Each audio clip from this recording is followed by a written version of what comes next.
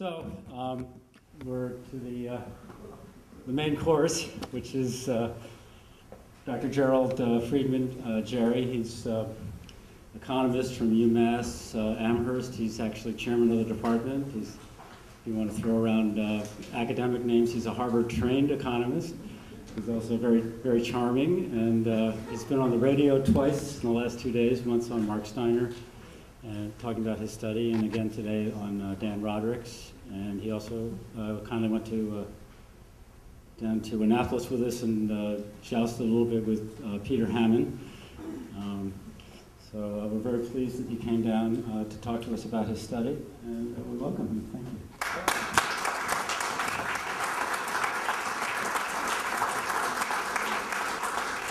Thank you all very much. Thank you, Eric. You've been a wonderful host. I've really enjoyed myself. So, as an economist, I should say, we're usually unpopular.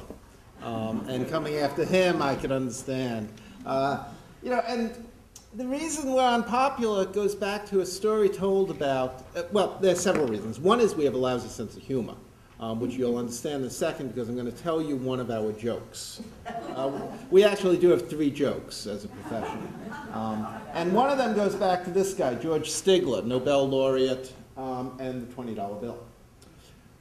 Supposedly, Stigler was walking down the street with a graduate student. The graduate student saw a $20 bill on the street and said, "Oh, Professor Stigler, hold up a second. Stigler waved him off and said, "No, don't bother. If it were real, somebody would have picked it up already." I didn't say it was funny. I said it was a joke. Economists assume, not all economists, we're different at UMass, but most economists assume that if anything worthwhile could be done, it would have been done already, because why wouldn't somebody do it? Therefore, we live in the best of all possible worlds, and we should all just go home. Obviously, the people in this room have not been trained as economists, so you know better. I don't really believe it, but I'm heterodox. I will bend down to pick up money. I've actually done that. I picked up a nickel on the street today. It probably wasn't worth it, but U.S. healthcare, there's a lot of money lying around. Billions and billions and billions and billions and billions and billions of dollars. I'd say 13 billion just in Maryland, 500 billion or so nationally. And it comes from 2 fundamental problems with our healthcare system. I'm going to run through some of the global, the big picture, and then get down to Maryland in particular. But private healthcare is increasingly expensive. Every year, the Commonwealth of Massachusetts sends me and everybody else this statement of how much money the Commonwealth is paying for benefits for me. So I'm supposed to feel grateful. Since we now pay 25% of our health insurance premiums, and they've raised our co-pays and raised our co-pays and raised our co-pays, I'm not all that grateful. But still, my family coverage in Massachusetts comes to about $25,000 for a family. Ouch, right? Yeah, ouch. Yeah, now, okay, I'm a professor and da-da-da-da-da, so that, but you apply that, we have had increases in health spending at a rate for the last 30 years of over 8% a year. That starts to add up. As Everett Dirksen said, $1 billion here, $1 billion there, pretty soon you're talking about real money. And the increase is largely due to rising administrative expense, which I call waste. You could call it something worse, because a lot of that administrative expense isn't just pouring money down the drain, it's using the money in a way to make people's lives worse. And the second problem is we have reducing access. We're spending more and more and more, and we're providing health care to fewer and fewer people. Here's Maryland's, this is from the report. This line, the red line, shows the index from 1991 equals 100, we now are at the area of about 300, we're spending about in Maryland, about 350%, 3.5 times as much on health care as in 1991. Per capita income is over here. It's barely doubled. Not even talking about the inequities, and most of the increase has gone to people at the very top. The average person, Todd, probably hasn't seen an increase. But even using this average number, this is the excess healthcare burden. Healthcare is becoming a larger and larger share of our budget. Now, if we were doing well, it might be okay. This is the United States, 2007. I could use 2010 numbers, 2011. It doesn't matter. It's all the same. Oh, sorry.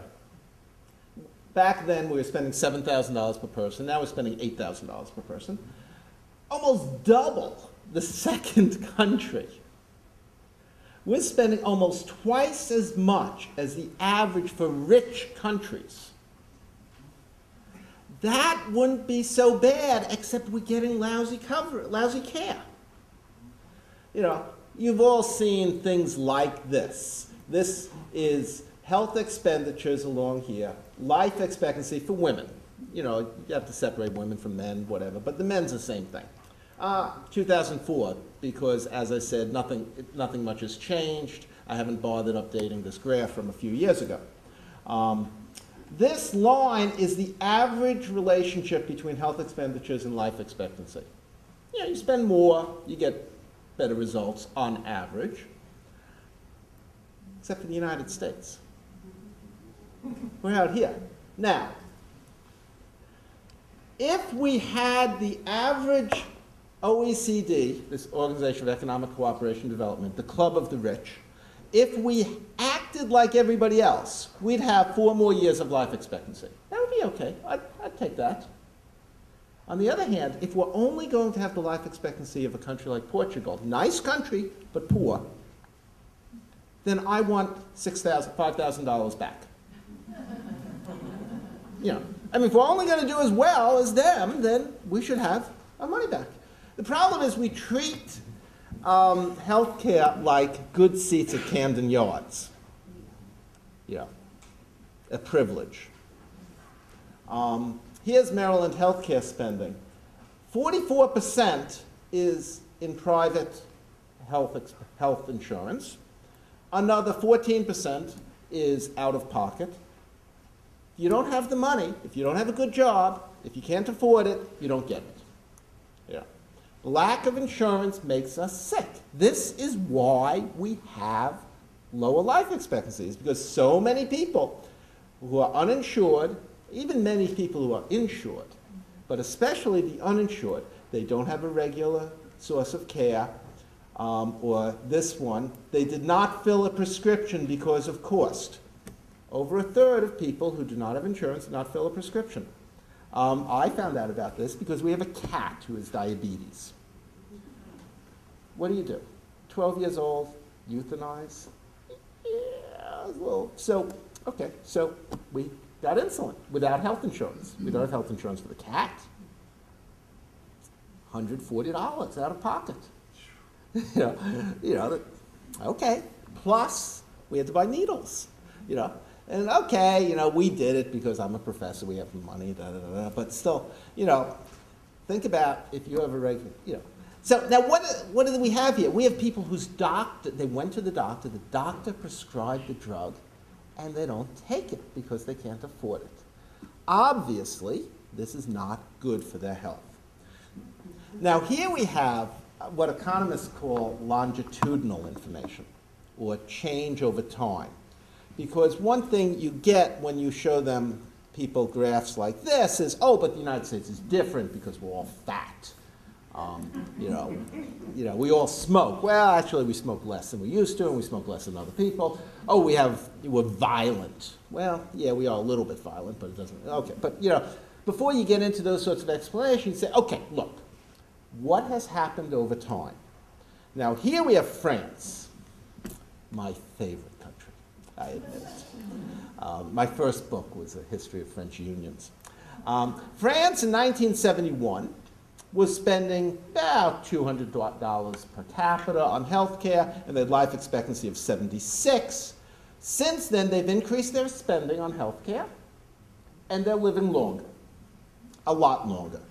Sweden was spending more than the United States, had higher life expectancy, and since then, Sweden, same country, same, more or less, same eating patterns, cooking patterns, da-da-da, and they're living longer. Everybody is spending more. We're not the only ones spending more, and everybody's living longer, except look at this.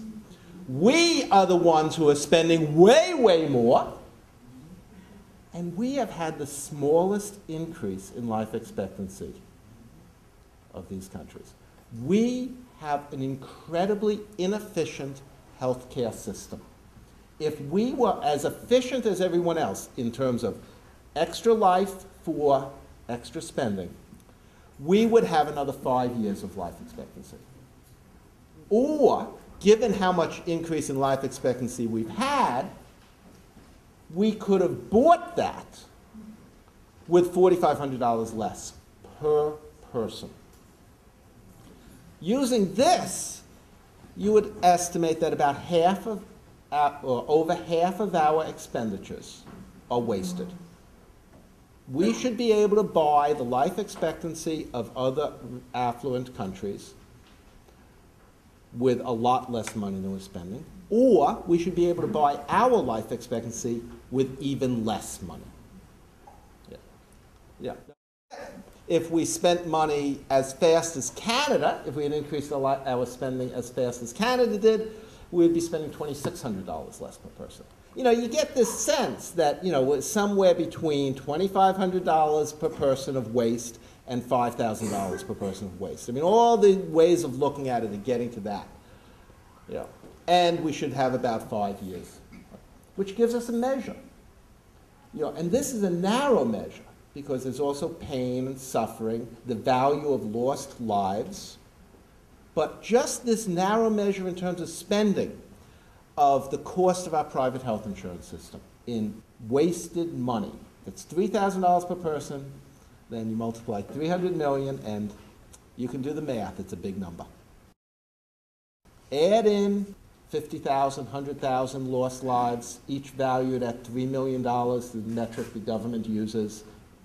You know, you have a really horrible, wasted system. Yeah. Compared to Canada, just to take, you know, our neighbor who's so much like us that we can, you know, say, well, yeah. Of the increase in cost, 70% of the extra increase in cost between the United States and Canada is associated with the extra fast growth of administrative expense in the U.S. healthcare system. Yeah. So you take those previous numbers we're talking about, multiply them by 70%, which is the waste, you know, approximately the administrative waste, and you've got a really big number. We are spending all that money on administering the healthcare system, the healthcare finance system. What are we getting for it? Next time an insurance company executive, you know, goes up against you, ask him, what do we get for all the money we're giving you? Yeah. Not even a positive thing, because it's prescription drugs and the administration of the healthcare system that are driving the cost increases in healthcare. I haven't dwelled much on the prescription drug industry because you kind of all know how horrible that is. Yeah. You know, but you know, when we get to the actual numbers for Maryland, you'll see, you know, we should be able to save billions of dollars in Maryland every year by driving down the cost of prescription drugs. McKinsey Global, not a heterodox economist group, you know, kind of Bain Capital type people. You know, McKinsey Global estimates that drug prices in the United States are 60% higher than in other countries in the Organization of Economic Cooperation and Development. If we were paying drug prices at European or Canadian rates, then we'd be saving billions and billions of dollars. Here's where we've got, you know, money. You know, why don't we have single payer? Because a small group of people are making huge profits off of the current system. These 5 companies, Cigna, United Health, WellPoint, $12 billion in profits in 2009. These 5 CEOs, $73 million in income in 2009. $73 million. How many people could get health insurance for that? Well, you can do the math. Yeah. What do they add to the system? Real insurance, like Medicare or Medicare in Canada, pools the risk, which is a good thing. It's a simple exercise for first-year graduate students in microeconomics to show the benefits of insurance, given diminishing marginal utility. If you want, I'll go over it with you. But we don't need to. Real insurance pools resources to absorb risk. So if something really bad happens to you, you're compensated, and otherwise you chip something in to help everybody else. Private insurance companies make a profit by limiting their risk, the exact opposite of what we want. They limit the risk by restricting access for those who need it. They don't want you if you're likely to be expensive. Adverse selection dominates the profit motive for these companies. It goes back to the 70-10 rule. 70% of your costs in healthcare go to 10% of people. Most people are healthy, fortunately. That's why we live long. But when you're sick, it can start being really expensive. And they want to find you and get rid of you. Shoe companies profit by selling more shoes. I've got a nice pair of shoes, Clark shoes. I really like that company. Yeah. And they try to be a good company so that I'll buy them and advertise them, and you'll buy them. Health insurance companies don't work that way. They only want the healthy people. They want to drive away the others. Find the 10% who are sick, drive them out. Lemon dropping, they call it. They probably won't call it that in front of you. Yeah. Cherry picking, they want to find you because you're healthy. And they want to get rid of me because I'm unhealthy. Lemon drop me, cherry pick you. They can be nice people. Back this summer, I debated James Roosevelt, the grandson of the President Roosevelt. I felt really bad about this, but it's okay. He said he supports single payer. He said that he's the head of a health insurance company in Massachusetts, Tufts, I think. And he said that at the national health insurance companies, he filed a resolution to support single payer. He did not get a second. It didn't go to the floor. He basically argued for the president's Affordable Care Act and, for Romney Care, which is the same thing, although our former governor doesn't like to admit it. But the fact is that you can be a nice guy, and you're still going to do it. You're still going to cherry pick and lemon drop, because if you don't, you're going to go bankrupt. Let's say you're a nice guy. You're going to face rising premiums because you have adverse selection. All the sick people go flocking to your health insurance company or your accountable care organization, which is what they're pushing in Massachusetts now, which means that the doctors will become the insurers, not the insurance companies. Yeah. You will find you've got more expensive people, higher premiums, healthy people. You cherry drop instead of cherry pick. You get rid of the healthy people, they opt out because, hey, this is an expensive plan. I don't want to be in this one. Your pool becomes more expensive. You have higher costs. You raise premiums more. And before you know it, you know where you are? You're dead. You're bankrupt. That's if you're nice. So you don't act nice. And if you do act nice, you're gone, and the company that replaces you is not nice. Cherry pick and lemon drop. Just having been so depressing, I thought I'd give you this cartoon. I admit it. Healthcare would be a bureaucratic nightmare. Notice what's on the computer screens for all these people working for the health insurance. No, we're not covering that. We don't cover that. Savings from single payer. This is for Maryland. As I said, $13 billion that we would anticipate for 2013. $3.1 billion would come from reducing the administrative cost that we now pay for private health insurance. Instead of a bunch of private health insurance companies, we would have it all administered by the Maryland Health Care Trust, which would operate at the efficiency of Medicare. 4.6 billion, larger amounts, this is the largest single component, would be savings in physician and hospital offices. My family doctor, a Columbia grad like me and the president, has one person in his office. She does billing.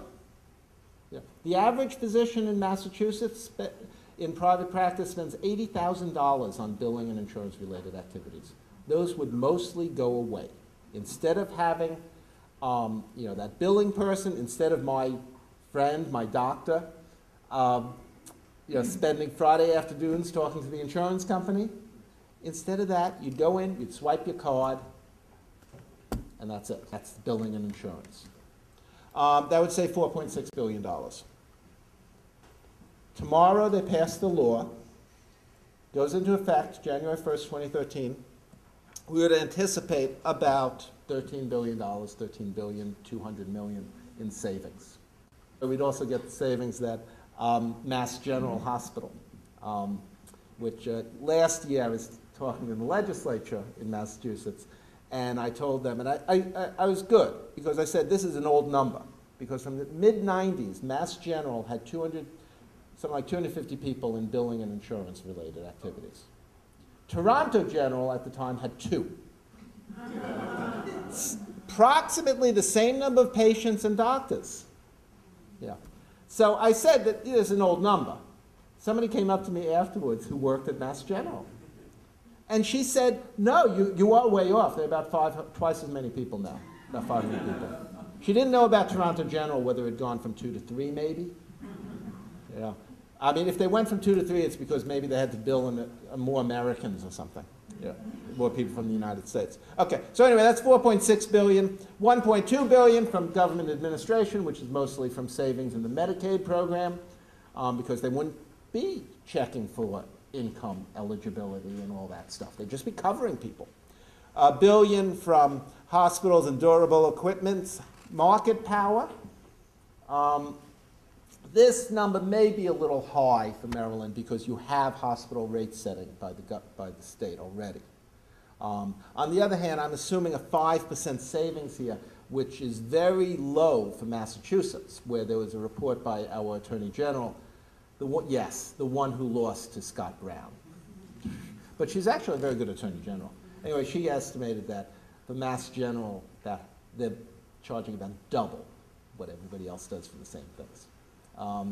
So maybe Johns Hopkins does better than that. But okay. Anyway, so that's $1 billion, and then 3.3 billion from pharmaceuticals.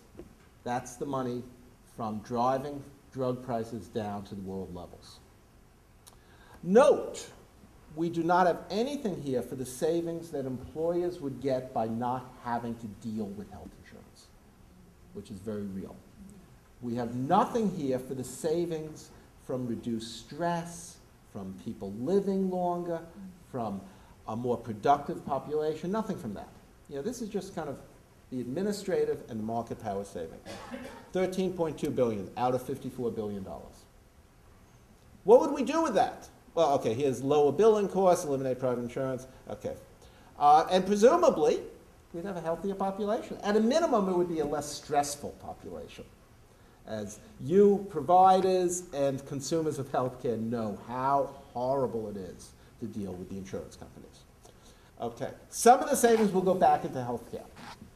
I mean, this is a decision you make. You have $13 billion in your pocket.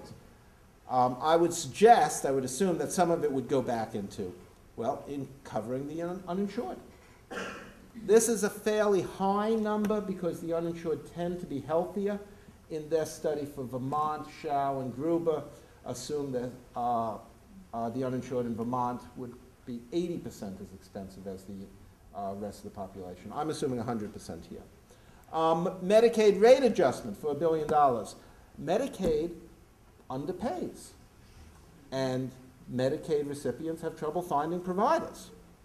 If Medicaid is folded into a single payer system, then you have to pay People the same. So that's going to be $1 billion. And we're assuming an increase in utilization. 3% for many activities, 20% for vision and dental, because a lot of people don't have that. And we're assuming a doubling in home health care, assuming that that's a really largely unmet need that isn't covered by insurance now. The 3% figure comes from Canada. When Canada went on to Medicare, universal single payer, there was a 3% bump in utilization, doctor's visits, et cetera. That's in 1971. So that's where we got the 3% figure. The new system would be financed with existing monies, Medicare, Medicaid, S-CHIP. We're not giving the federal government a break on these. We're saying, okay, you're going to keep contributing. Actually, we are giving them a break. There's some savings built in there for the federal government for administration of the Medicaid system. There's current state spending on the state's share of Medicaid and some other things. This does not include employer-provided health insurance for state workers, state or local workers. We're treating the state and localities and the federal government as private employers. So there's $23 billion or so that's already committed after taking count of the savings and after taking count of, we're leaving 20% of out-of-pocket for activities, health-related activities that maybe wouldn't be counted as health by our system. And after taking count of the $6 billion that we're putting back into the healthcare system, you end up with, you need $23 billion. There are lots of ways to get $23 billion. I'm figuring a 10% payroll tax. The average employer in Maryland pays closer to 11% than 10%. So this is a savings built right in for employers.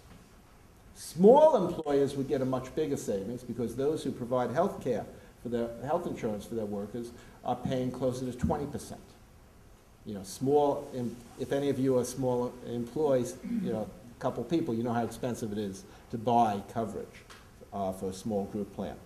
And we have a 12% tax on unearned, what I call unearned income, which is the term from the British tax system, inland revenue, which is income from rents, dividends, profits, capital gains, and other sources that are not pensions, not Social Security, and are not wages and salaries. That gives us $24.3 billion. There's a billion margin.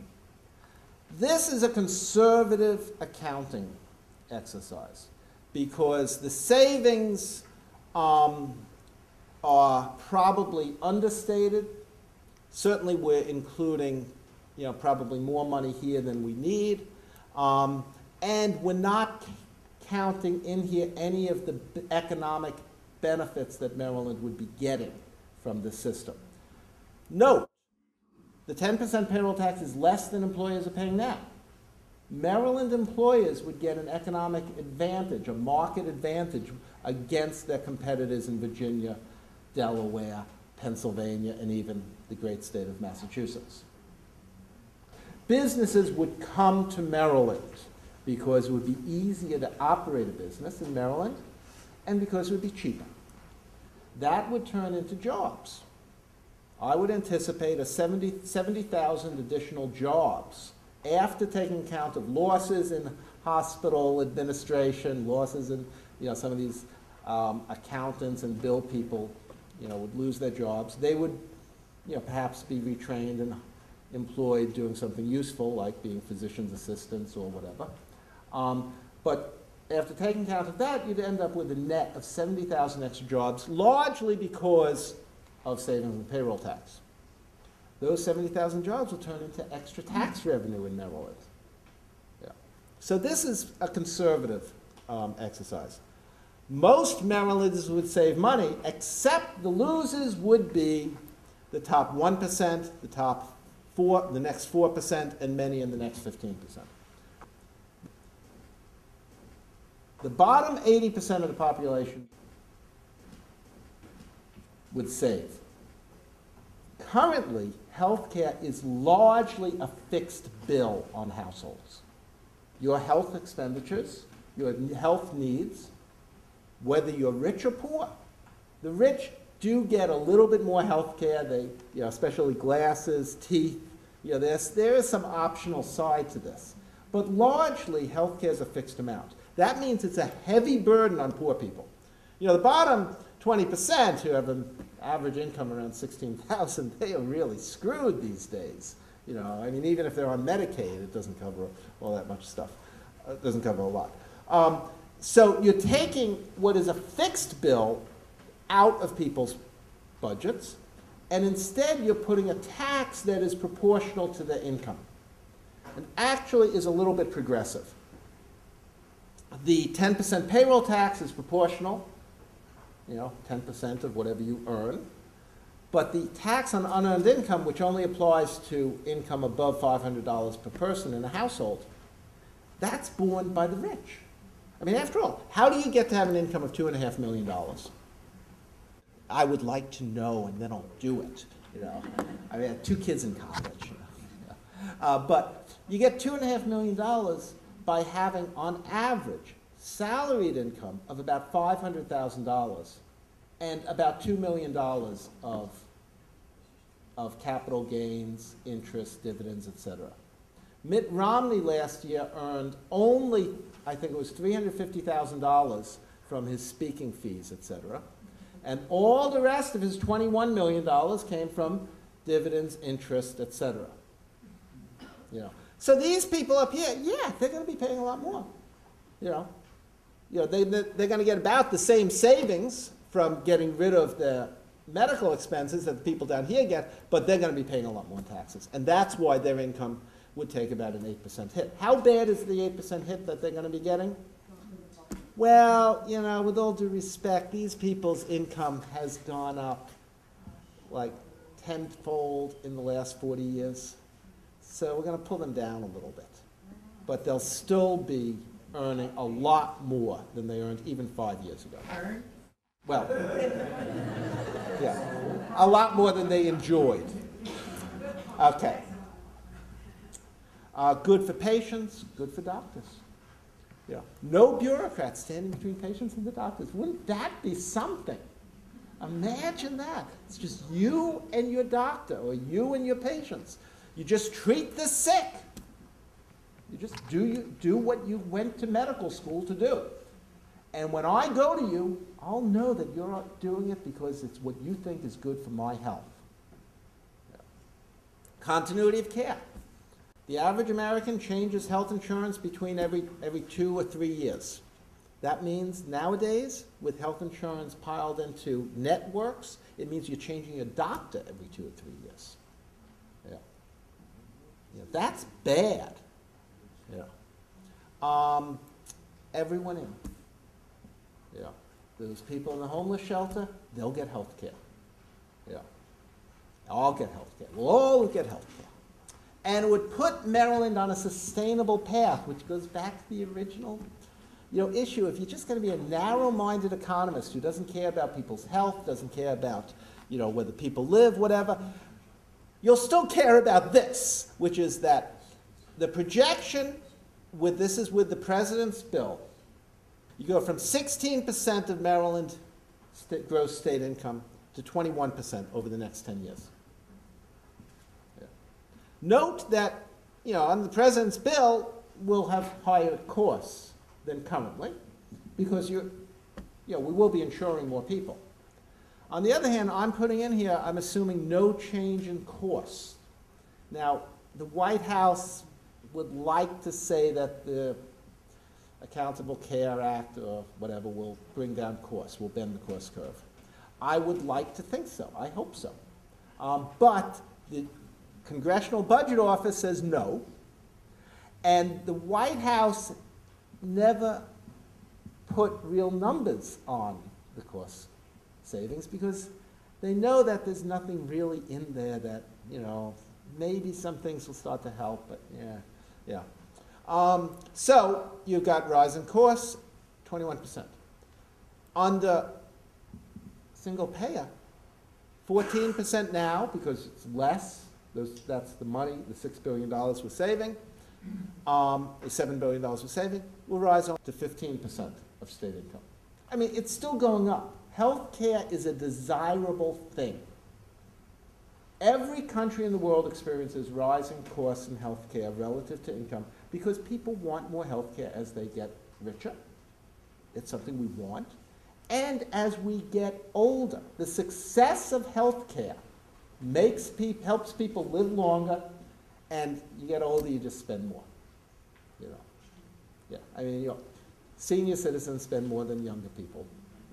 Middle-aged people spend more than young people.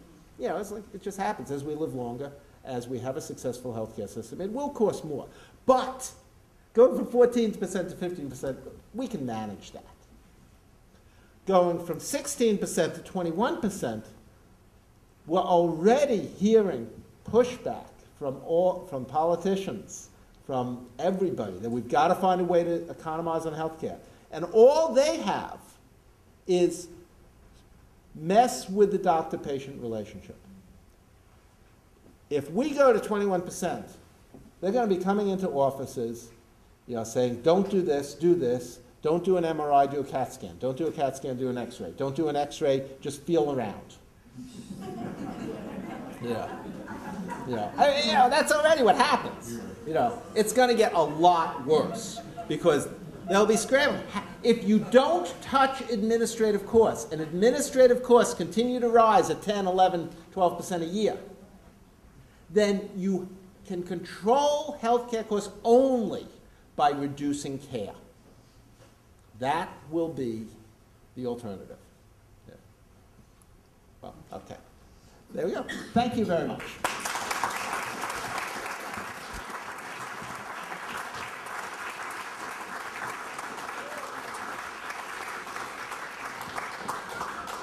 So we have some time for questions. Dr.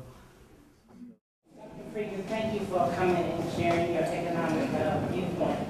I'd like you to expound a little bit on the idea of healthcare as a human right and healthcare for people, not for profit, and how the United States uses a capitalistic system to apply to medicine, and how that system, you're the guy. So the first versus a society that values human life over profit. Once I said that, I went in someplace, I said that our healthcare system was failing. And somebody came up to me and said, it's not failing. It works very well to make profits. And that's the purpose of it. It's not designed to provide care. It's not designed to make for a healthy population. It's not designed to provide human rights. And the health insurance companies would say, well, human rights is a business of the government. It's not our problem. Well, yeah, let's make it a business of the government, and let's make healthcare a business of the government, too. I just wanted to bring up also the point of bankruptcy, because if we have a single-payer health program, nobody's going to go bankrupt because they have a medical illness or an accident. In Massachusetts, that actually after they passed a bill very similar to the ACA, the number of bankruptcies due to medical costs actually went up. The percentage went down because the total number of bankruptcies went up, but the absolute number actually went up. And I think that's an important thing for us to remember. And two, when selling this, is that the cost of healthcare at the individual level is not tied to your illness. Everybody pays into the system, and the system is there for you. So if the sicker you are, it doesn't mean you have to pay more. And that's really a fundamental point. Yeah, and you pick up the bankruptcy, that's one aspect that we didn't explore, we didn't push very much in this report, is the economic efficiency that we would get from a single payer. Bankruptcies don't only hurt the person who goes bankrupt, which is a terrible thing, but they hurt the businesses and the banks and the property values and taxes. Getting a single payer system and removing the employment link will allow people to strike out on their own, start small businesses, go get a better job, a job that fits better for them, without having to change doctors, without having to risk, and it will make the economy work the labor market work more efficiently. So I'd like to thank Dr. Friedman.